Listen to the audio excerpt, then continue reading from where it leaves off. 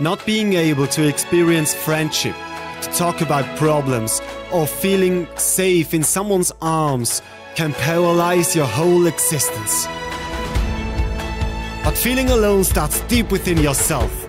You may have been hurt or betrayed, but reliving past memories will let them reoccur in the future.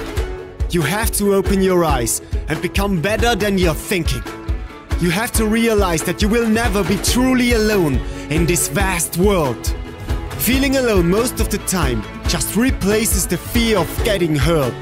But fear is not evil. It shows you where your weakness is so you can act accordingly. So act. If you're feeling lonely, remember that you always had someone. It may not have been the person you wished for, but someone was always there for you. Otherwise you couldn't read, eat, walk or talk. A child cannot learn these things without any human being around it. So raise up of your self-pityness and just risk something again. Look forward to the memories you will create and the new friendships entering your life as soon as you raise your thinking. Having fun, feeling love and sharing memories, creating bonds and experience trust requires you to be open for it and let it happen.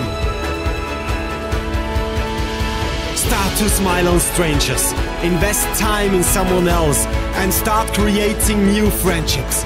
Be honest and gentle and set trust in other people. Start living a life full of joy and positive energy and it will shift completely.